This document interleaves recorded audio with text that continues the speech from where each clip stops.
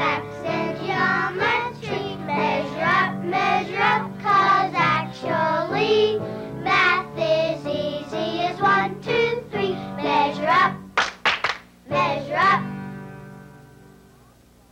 You have probably watched the news on TV as someone shows what the weather will be.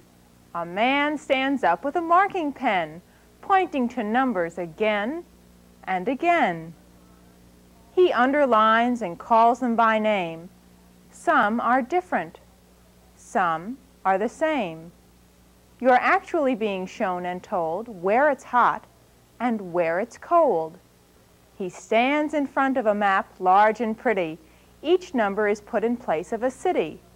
Now, for grown-ups, this may be very good, but maybe somebody really should explain to those who don't understand just how our number system is planned.